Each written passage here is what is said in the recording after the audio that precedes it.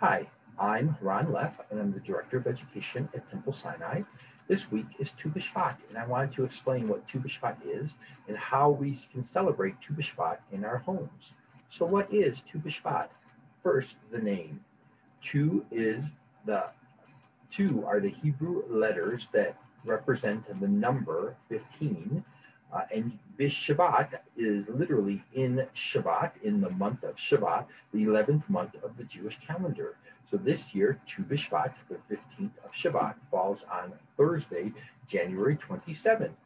As you know, we begin our Jewish holidays the evening before. So we begin our celebration on Wednesday evening. Now the what? What is Tu B'Shvat? Tu B'Shvat is a minor festival that dates to the time of the Second Temple.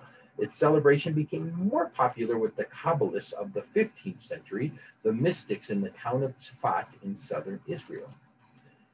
The Kabbalists created a ritual for Tu B'Shvat that resembled the Passover Seder.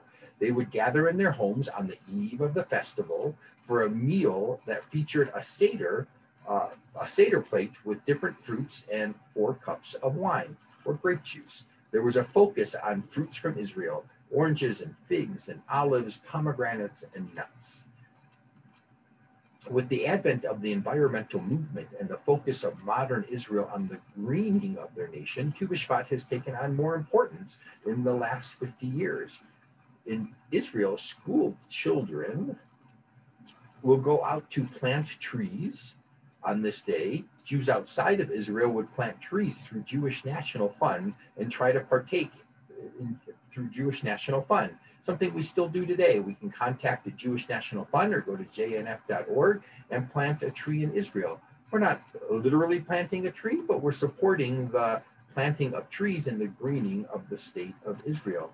We still give out tree certificates to our B'nai Mitzvah as part of our celebration and honoring them. We also focus on eating the 7 species that we find in the Bible: the dates, the barley, wheat, pomegranates, figs, grapes, and olives. Today, Tu B'Shvat is celebrated as an Arbor Day. Many ecology-minded Jews have created new Tu B'Shvat seders and rituals, and we talk about the importance of trees and nature. To help your family celebrate, I've created a website with many resources. There's a link in the comments of the video.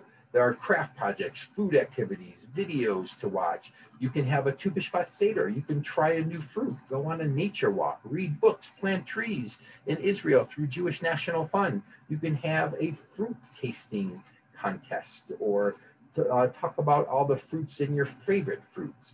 I hope you'll take some time out this week to learn about Tu B'Shvat and plan your celebration. It's a fun holiday that focuses on the value of caring for our earth. Happy Tu B'Shvat.